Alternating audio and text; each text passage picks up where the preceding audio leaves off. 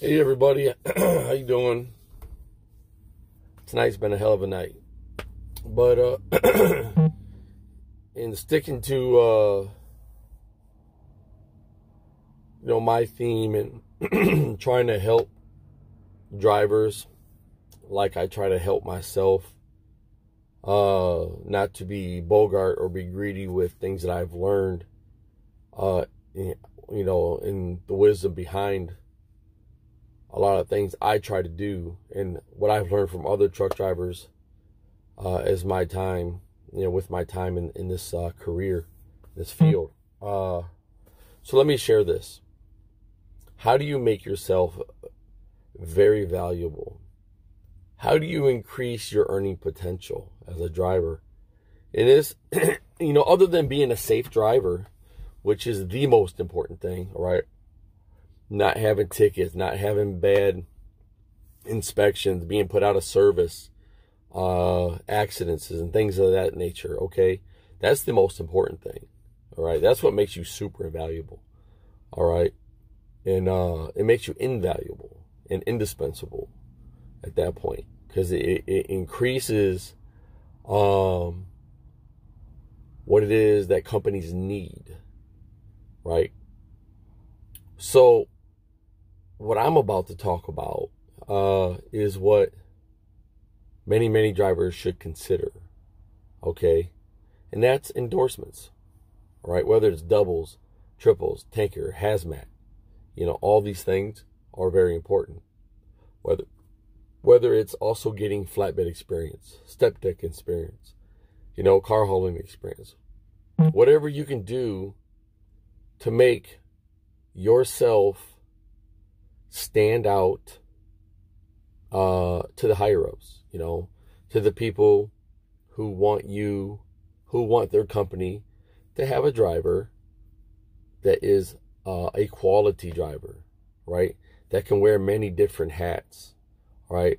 That they can open up the load board to, and not be restricted, okay? So you make yourself very valuable, and that increases your earning potential, all right? So let's take, for example, hazmat, right? Hazmat just doesn't mean you're going to be driving a tanker with fuel or some type of toxic waste, radioactive thing. Or that doesn't mean that, okay? It can be in a dry van, all right? But it can be in a tanker, okay? And a couple other platforms. Excuse me, I'm kind of tired. I've had a hell of a night. So anyways, these endorsements are very important. So let me tell you what is the best way to pass an endorsement test. All right. So like in Ohio, you can get the CDL manual booklet, right? They have it there at the BMV, the testing facility area. In Kentucky, I believe you have to download it, or you can go on the website and look at it, okay? So you want to read the manual, read it a few times, whatever. Some of these CDL practice apps are very good, all right? And they're very spot on. They're just like the tests, okay? A tanker test is 20 questions. Hazmat is 30. In a tanker, you can't miss 5 or more. In hazmat, you can't miss 7 or more, all right? But the best way to get through them and pass them, first of all, you got to study for it, okay? But not just study throughout the week. Study right before you walk in that door to take the test, all right? And then take the practice tests first. Run through them over and over and over again. Get these questions and answers down in your mind. Make it fresh. So when you walk in the door, it's fresh in your mind, okay?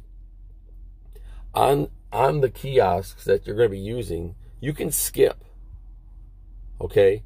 So if you come to a question that you're not confident about, right, that you doubt, skip it, right? And then answer the ones that you know. Don't be afraid to skip. You can skip. There's a little skip button right there. Skip it, okay? and move on to the next question. If you don't know that, skip that one. Move on to the next question. All right. That will give you some time. Okay. You don't have to be intimidated, by these things. Hazmat, yeah, it's very technical. It's very technical. But it's not intimidating. Does it make me nervous? Yeah, it made me nervous, the first time I took it. That it kind of did. But I blew through it. It wasn't as difficult as I thought it was going to be. Tanker, I blew through that. It was not difficult at all. Okay? So you can do it. It's just a matter of how you go about doing it with the right state of mind and the right procedure. Right? You need to study the manuals, digital or otherwise, and then download a good practice app. Look at the reviews of the practice app, download it, and take it. Cram it over and over and over and over again till you damn near have the questions memorized and the answers memorized. So as soon as you see the question, you already know the answer.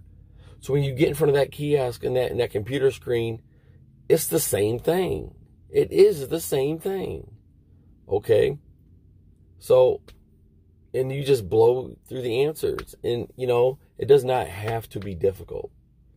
And it is my hope that you can make yourself valuable and invaluable and indispensable.